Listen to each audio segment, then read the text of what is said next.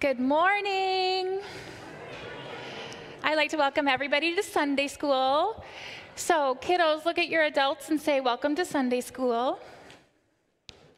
Louder. Welcome to Sunday school.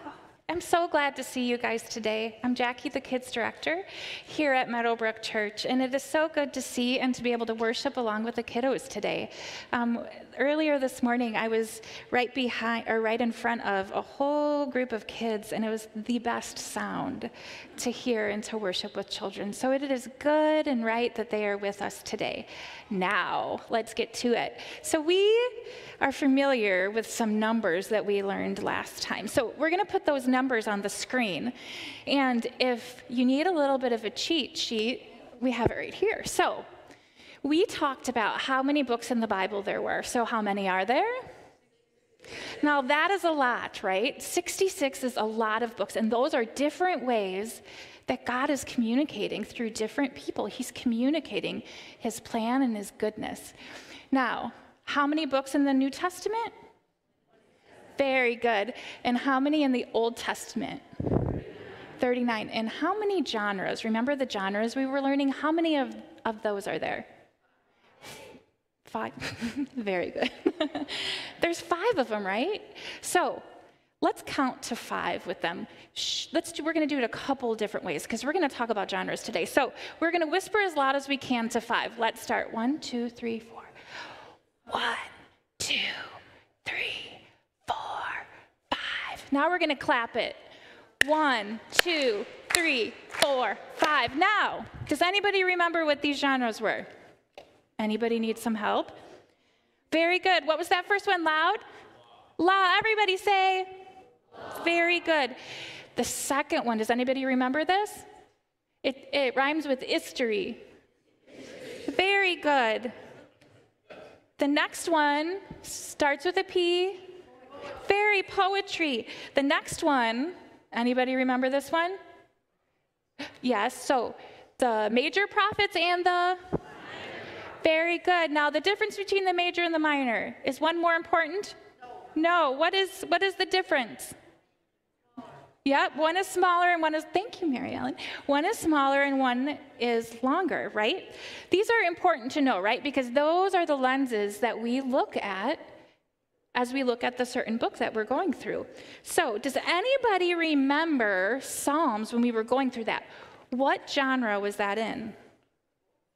Poetry, very good. And that's easy because we can think of Psalms, even though it doesn't sound like it starts with a P, it does. Psalms and poetry, they start with the same. Now, I'm going to open up. Now, we talk about this in Sunday school, that Psalms is like smack in the middle. Now, if you were here the last time we did this, we talked about Psalm 139. So, Psalms, does anybody know what that word means? Yep, say it loud. Songs. So we know what? We know that when we are looking at Psalms, that it's a book of poetry, and we know that it's a song. So those are pretty cool. We have different ways we know the lenses to put on. So we did this last time, so we're going to repeat it together. And if you have it memorized, that's awesome. So let's read this together. For you created my inmost being. You knit me together in my mother's womb. I praise you because I am fearfully and wonderfully made. Your works are wonderful. I know that full well. I love that. I love that we got to go through that together last month, which is pretty cool. Now, we are going to look at a new Bible verse for the next month before I get to see you again. So we're going to look at this one. Now, it's right after, so it makes it a little bit easier. Now, I'm going to say it, and then you're going to repeat it. So, Psalm 139, 15 and 16. My frame was not hidden from you when I was made in the secret place.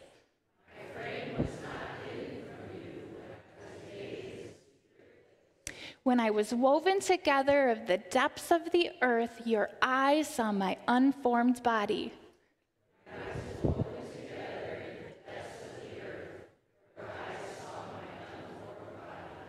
All the days ordained for me were written in your book before one of them came to be.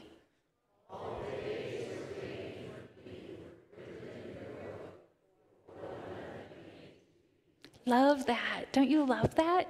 So I want us to be able to look at this over the next month before I get to see you again. And kids, I would love it if you could draw me a picture and bring it to me next week of something that this reminds you of. Can you guys do that? Even adults, you can draw me pictures and send them to me. So we have that. Now, why do I keep going through Psalm 139? The reason is this. When I was in Bible school, I memorized this. It was so good. The whole thing I memorized because it was so important that I understood that God knew me and that he knew everything about me and he knew everything about the world. And it was really important that I understood that. So I'm going to ask us just a couple of questions. First, what are some of those funny, happy things that God knows about us? Can we think of any?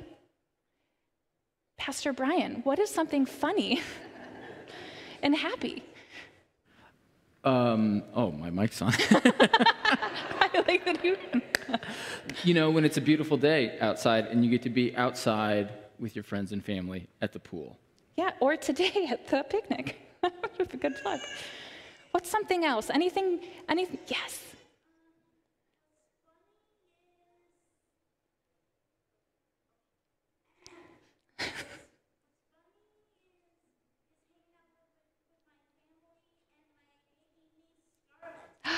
I love that. We were talking, she has a new baby niece, Scarlett. Isn't that wonderful? God knows that.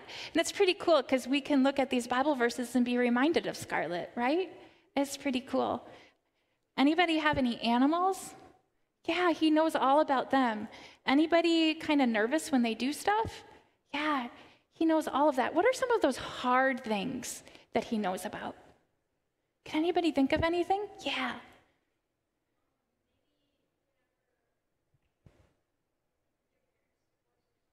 Yes. Sometimes when hard things happen in families, he knows about that, doesn't he? Yes. That was good. Kate. Did you say babysitting?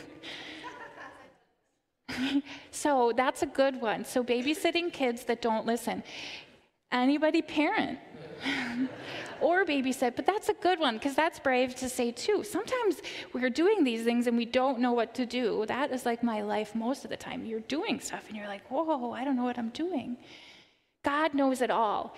It's kind of the thing that is one of the most amazing things as an adult is to know that God is everywhere and he knows everything. That's kind of nuts when I think about that. And so as an adult talking to the kids and some of the adults, I want you to know that I am still in awe of that. It is still amazing as an adult to be like, oh my goodness, he's everywhere. He knows everything. So we're going to pray and then we're going to move on.